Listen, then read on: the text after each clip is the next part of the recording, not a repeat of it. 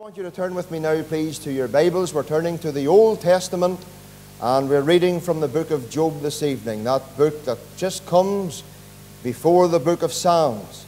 And we're in Job tonight, chapter 33. Job chapter 33.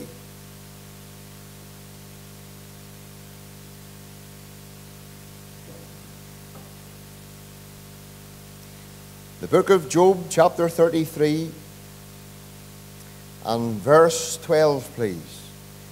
Job 33 and verse 12. Behold, in this thou art not just. I will answer thee, that God is greater than man. Let me pause just for a moment. It doesn't say here tonight man is greater than God. Man thinks he's greater than God. Man thinks he's greater than God. I want you to know tonight, God is greater than man. God is not answerable to man, but man is answerable to God. My dear unsaved friend, I want you to understand that tonight. One day you're going to stand before God. Whether you like it or not, or whether you believe it or not, but one day you are going to stand before God, and you will be answerable to God. And you won't have a barrister with you. And you won't have a solicitor, and you won't have a minister, you won't have a priest. You'll stand there alone. And mind you, that moment's coming. Man is not greater than God. God's greater than man. You never forget that tonight. Man with all his technology, man with all his brains, man with all that he has, I'll tell you something now, friends, he's nothing. He's nothing in the sight of God. God is greater than man. Verse 13, why dost thou strive against him? For he giveth not account of any of his matters. For God speaketh once, yea, twice, yet man perceiveth it not. In a dream, in a vision of the night, when deep sleep falleth upon men, in slumberings upon the bed, then he openeth the ears of men, and sealeth their instruction, that he may withdraw man from his purpose, and hide pride from man. He keepeth back his soul from the pit, and his life from perishing by the sword. He is chastened also with pain upon his bed, and the multitude of his bones with strong pain, so that his life abhorreth bread, and his soul dainty meat. His flesh is consumed away, that it cannot be seen, and his bones that were not seen stick out. Yea, his soul draweth near unto the grave, and his life to the destroyers. And if there be a messenger with him, an interpreter, one among 1,000, to show unto man his uprightness, then he is gracious unto him, and saith, deliver him from going down to the pit, for I have found a ransom. His flesh shall be fresher than a child's. He shall return to the days of his youth. He shall pray unto God, and he will be favourable unto him. And he shall see his face with joy, for he will render unto man his righteousness. He looketh upon men, And if any say, I have sinned and perverted that which was right, and it profiteth me not, he will deliver his soul from going down into the pit, and his life shall see the light. Lo, all these things worketh God, oftentimes with man. It's not man worketh with God. This is God working with man. Why?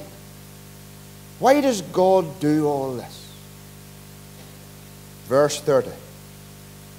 To bring back his soul from the pit, that he can be enlightened with the light of the living. And we know that the Lord will bless that reading of his own precious truth. I want to commence tonight by quoting the text upon which God's message is based upon this evening. It's Job chapter 33, and it's verse 14. For God speaketh once, yea, twice. God just doesn't only speak once, friends. God often speaks twice. For God speaketh once, yea, twice, yet man perceiveth it not. That text tonight shows me two things. It shows me tonight man's greatest privilege. Do you know what man's greatest privilege is tonight? Man's greatest privilege is that God still speaks to him. Thank God tonight, God still speaks to man. I wonder, has God been speaking to you recently? You've heard his voice. And friend, tonight, I thank God tonight that God still communicates with the human heart, and he still communicates with the human soul. God speaking to man. That's man's greatest privilege. But that text tonight not only speaks of man's greatest privilege, that text tonight speaks of man's greatest problem. Yet man perceiveth it not. God not only speaks once, God often speaks twice, yet man perceiveth it not. What's God trying to say to us? Man's greatest problem is that he's often dull to the voice of the Almighty. For God speaketh once, yea, twice, yet man perceiveth it not. You see, the heart of man can be so hard, and the heart of man can be so hostile. Man often closes his ears to the pleadings of God. My dear unsaved friend, now you listen to me now.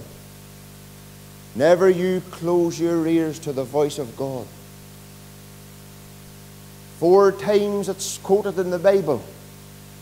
Once in the Old Testament and 3 times in the New Testament. Psalm 95 verse 7 and 8, Hebrews 3, 7 and 8, Hebrews 3, 15, and Hebrews chapter 4. Today, if ye hear his voice, harden not your heart. My friend, this evening, God speaketh once, yea, twice, yet man perceiveth it not. Why does God choose to speak to men? Why does God choose to speak to women? Why does God choose to speak to us, friends? Do you want to know why God chooses to speak to us? Because he doesn't want your immortal soul going down into the pit of hell. want you to know that God speaks to us because God wants to see us saved. God wants to see us in heaven. Do you know tonight God's not willing that any should perish? Do you know tonight God does not delight in the death of the wicked? Ezekiel chapter 18 and verse 23, you know what God asks? Have I any pleasure at all that the wicked should die? And I mean the wicked. God means the wicked. Have I any pleasure at all that the wicked should die, saith the Lord God, and not that he should return from his ways and live? See, friend, God speaketh once, yea, twice, yet man perceiveth it not, because man's heart is so hard.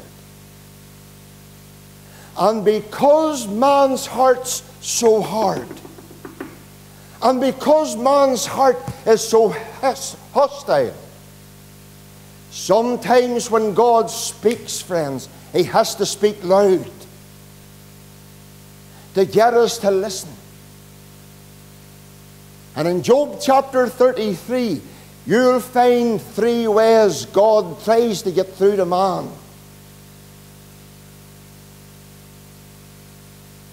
You read Job 33, and the first thing you'll see in verse 15, God often tries to get through to man and speaks to men through dreams. Now let me say this before I go any further. God always speaks to us through his word. And don't you listen to some cowboy who tells you, I got a dream from God the other night and the world's going to end in 2015. It's definitely true. The fella has been eating too much cheese and onion. I got a dream the other night. And God's going, listen, do you see this Bible? This Bible tonight is up to date right to the very hour. This Bible tells me tonight, and your Bible tells you what's going to happen and what's coming to this world. This Bible's more up to date than the Belfast Telegraph. At least you can believe what's in the Bible. Oh no, friends, listen, God often speaks through dreams. Listen to what it says there. In a dream, in a vision of the night, when deep sleep falleth upon men, in slumberings upon the bed, then he openeth the ears of men, and sealeth their instruction, that he may withdraw man from his purpose, and hide pride from man. Do you know, friend, tonight, in the first 2 chapters of Matthew's Gospel, you'll find there 5 notable dreams. 5 times God spoke. 5 times God warned. 5 times God spoke through dreams. Remember in Matthew 27 and verse 19, when Pilate was about to make sentence, there's a wee note slipped up from his mouth, and he said, have thou nothing to do with that just man, for I have suffered many things in a dream because of him.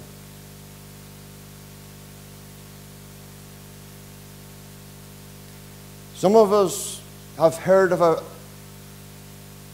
a man called Billy Sunday. Have you ever heard of Billy Sunday? Put your hand up if you heard of Billy Sunday. Billy Sunday was known as the baseball evangelist. Every time Billy Sunday had a gospel mission, he preached heavily against alcohol. Billy Sunday's 2 famous sermons against alcohol was the demon of drink was one of them, and his other sermon was called Lucifer's Liquor. One night, Billy Sunday, in a big gospel tent crusade, he preached that sermon, Lucifer's Liquor.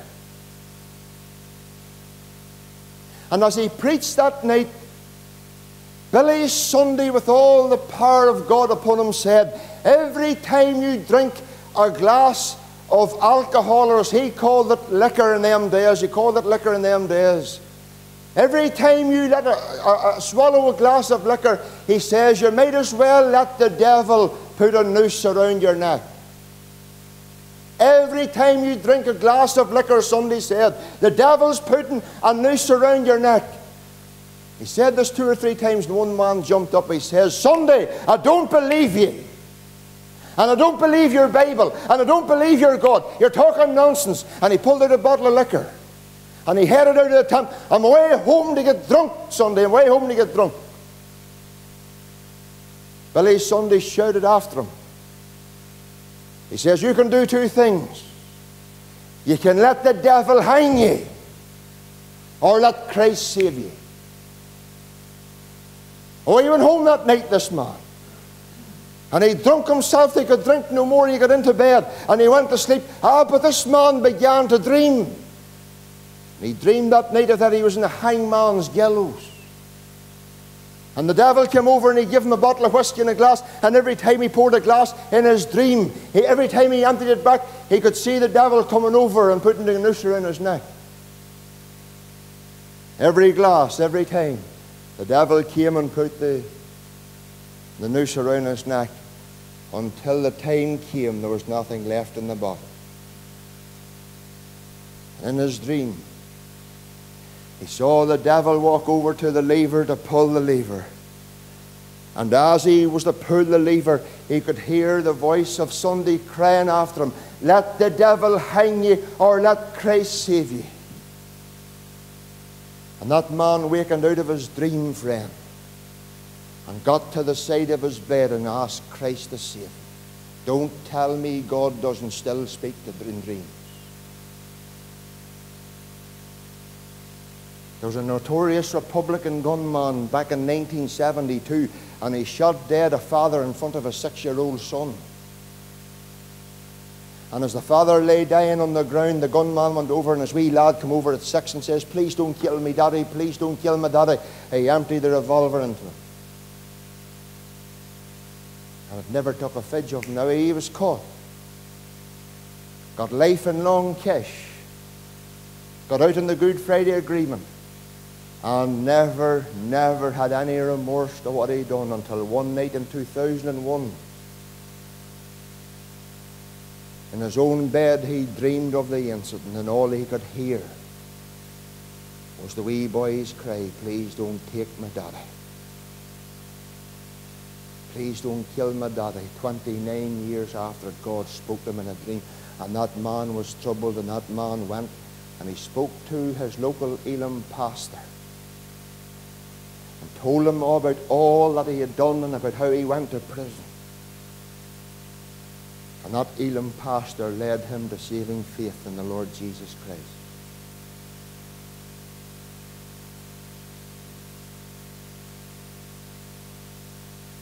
You know, friend, tonight I can tell you something now. What a mercy it is to be under the restraints of a wakened conscience.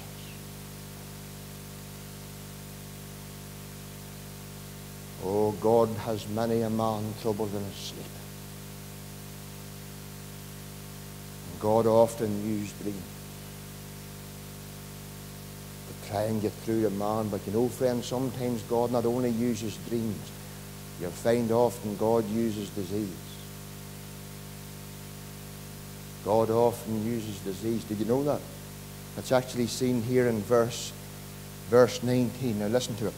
He is chastened also with pain upon his bed, and the multitude of his bones with strong pain, so that his life abhorreth bread, and his soul dainty meat. His flesh is consumed away, that it cannot be seen, and his bones that were not seen stick out. I say, that's very familiar, isn't it?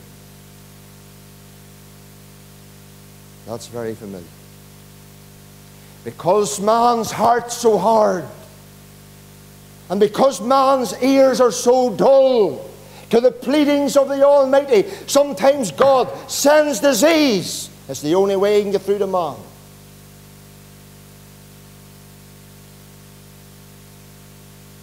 I could take you to two people. I can't take you to them tonight because they're in heaven.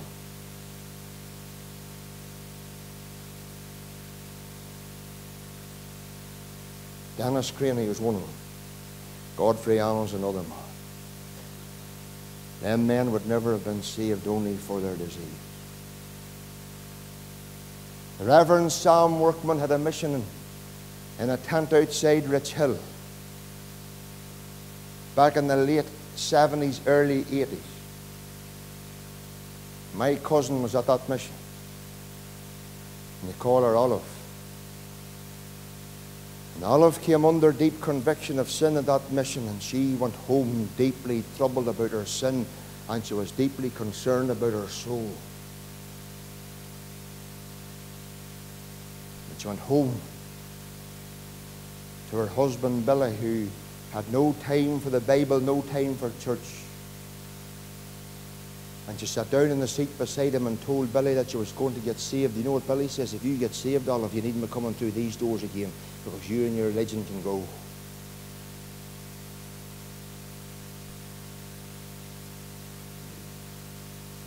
God doesn't take things like that lightly, friends.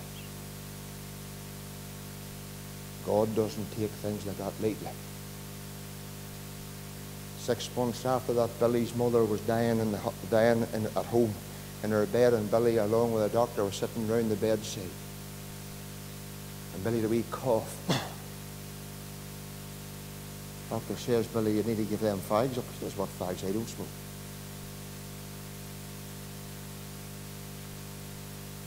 Billy, come in to see me in the morning. I don't like the sound of that cough. You come in and see me in the morning. Billy went in and seen him in the morning. Sounded him out, sent him into hospital. Come back. It's cancer of the lung.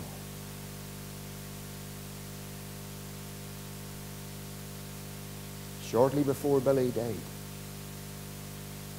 the Marie Curie nurses were helping him over across the bedroom to the wee commode. And Billy saw himself in the dressing room table as he walked by. He saw himself. You know what he saw?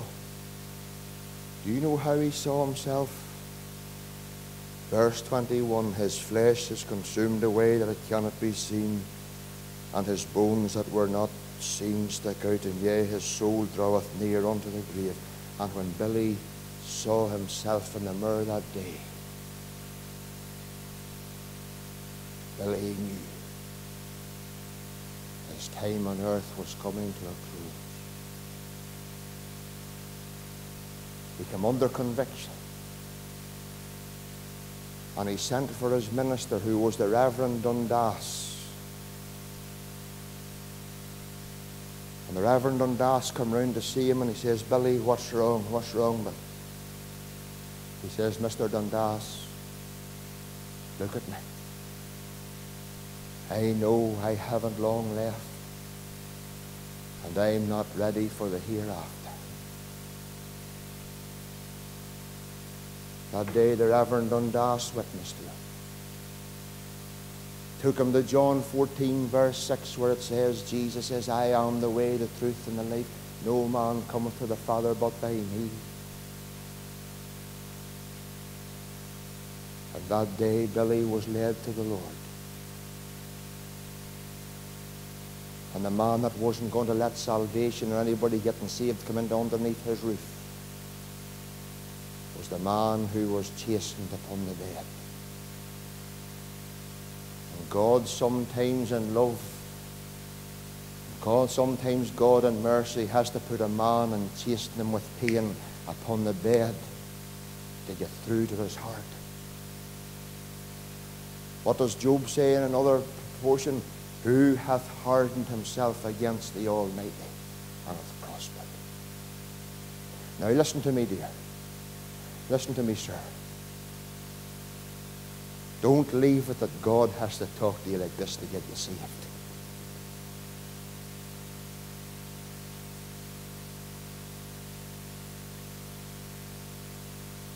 Sometimes God has his own ways of speaking, and God has his own ways of getting through. And because God speaketh once, and because God speaketh twice, and yet man perceiveth it not, God then takes it further. God will trouble you through dreams, And oftentimes God troubles you through disease. And my friend, it's because God is merciful. I said to you the other night, I got a phone call from a man called Godfrey, the man I was referring to you. He says, George, will you come out and pray with me? Say, well, this is a man I knew.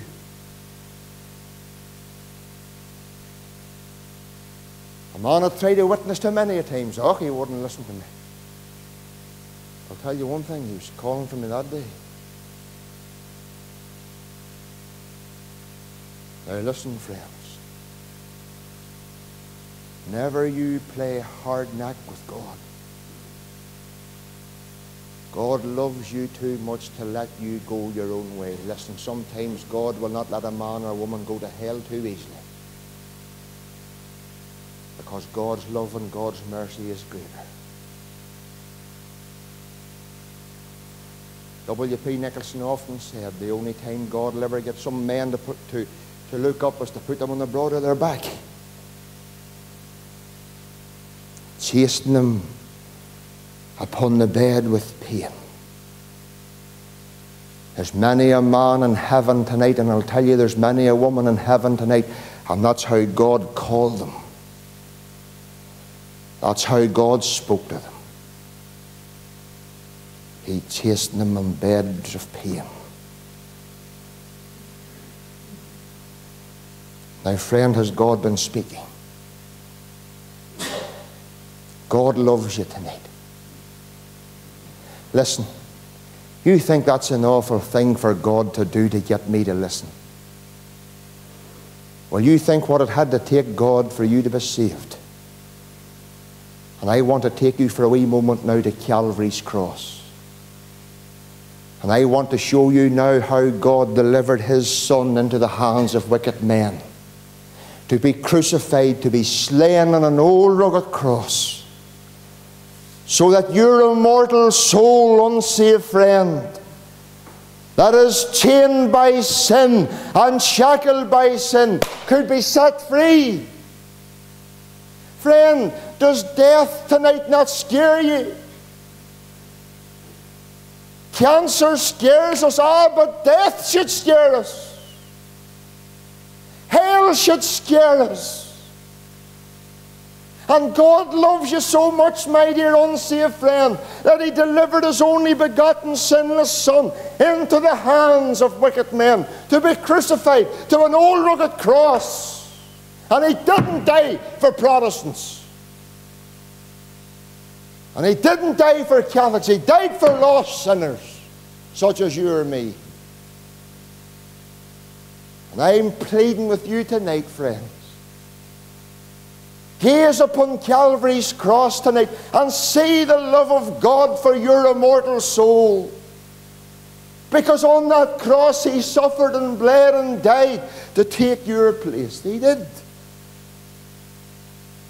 And He died and His blood was shed. Bill, he said it here tonight. I preached on it the other night. The worst killer of killers is sin. But thank God there's a remedy for sin. The blood of Jesus Christ, God's Son, cleanses them all sin. Hallelujah. Past, present, and future. There's something penicillin can't do. It's something chemotherapy can't do. It's only the blood of Christ.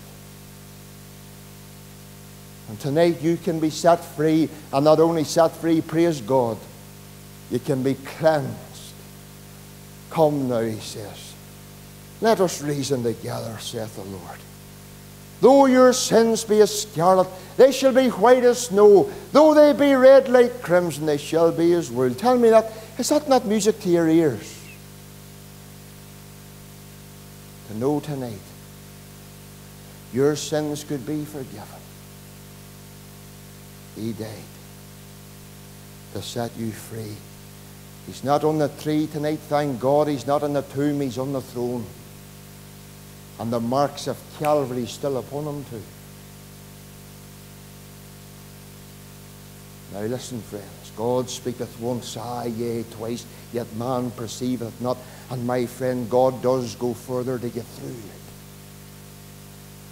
He takes the step, perhaps troubling men with dreams. And He can waken men through disease.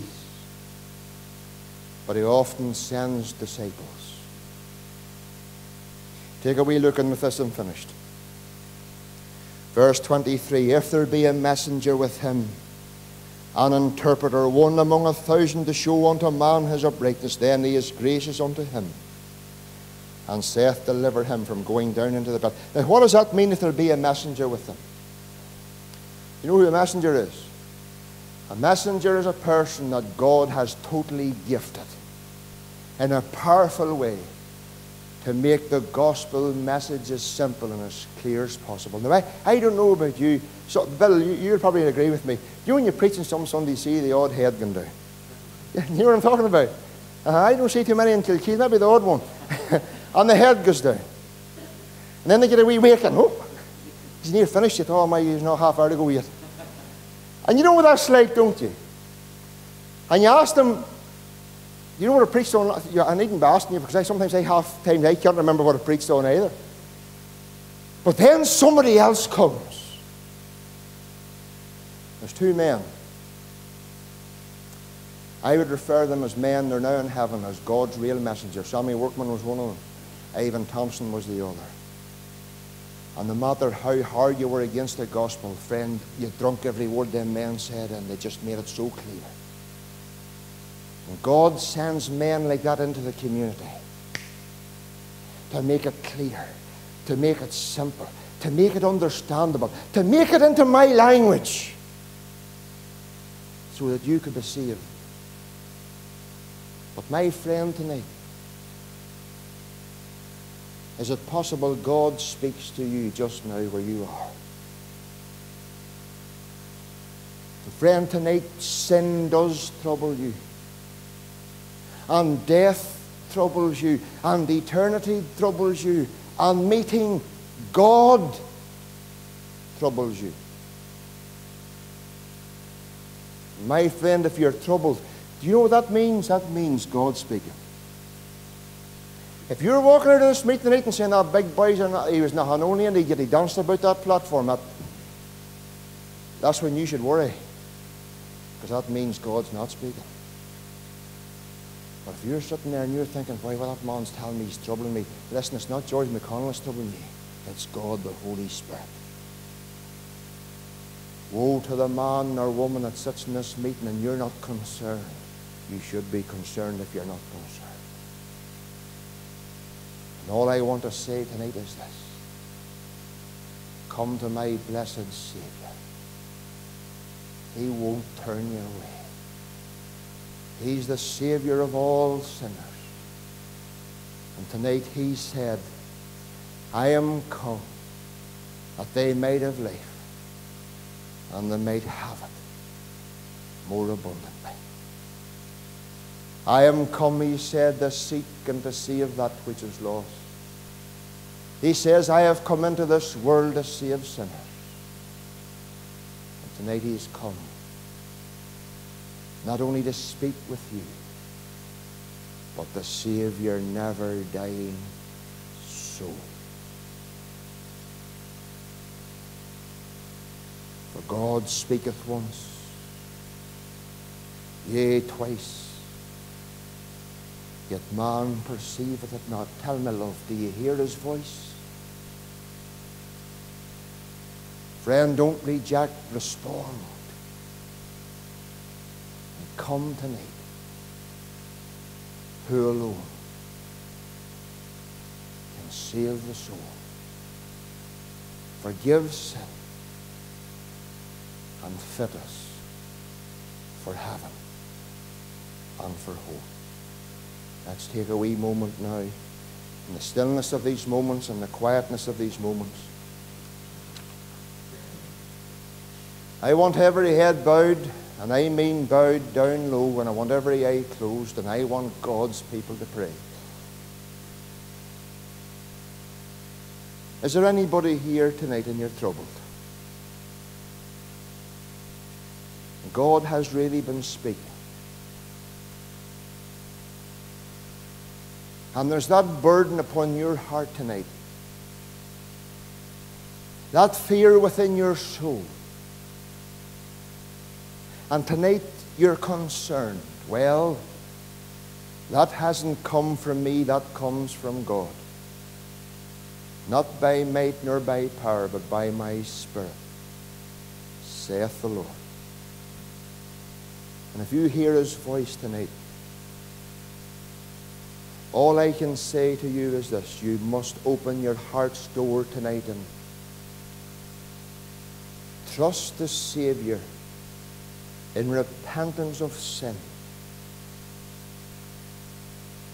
You may say to me, God has been speaking. But I'm going to leave it, friend, never you leave.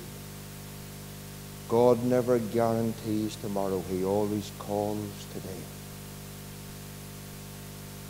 Friend, tonight, don't leave this tonight. God has been merciful to you to spare you to this very moment and to speak to you. Friend, you trust him tonight. There's a wee caravan just outside there. And if you'd like to speak to me, listen, just say to me at the door, George, I want to speak to you. And if someone tonight has brought you with them, listen, they'll come with you. But don't go home tonight, friends. Don't leave this. The time that you're guaranteed is the time you have now. Not 1 minute later. And God has been speaking to you, and God has been striving. And all I want to plead with you now is come to Christ and be saved. Before it's forever too late. I trust that you will. Let nothing or no one put you off. You come tonight and come now.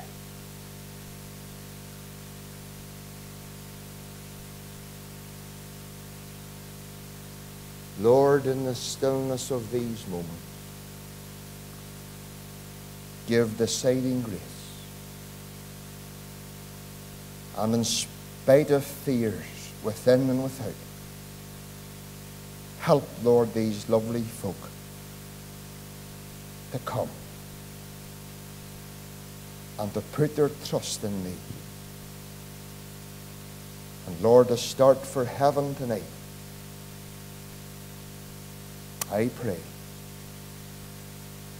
in my Saviour's name. Amen.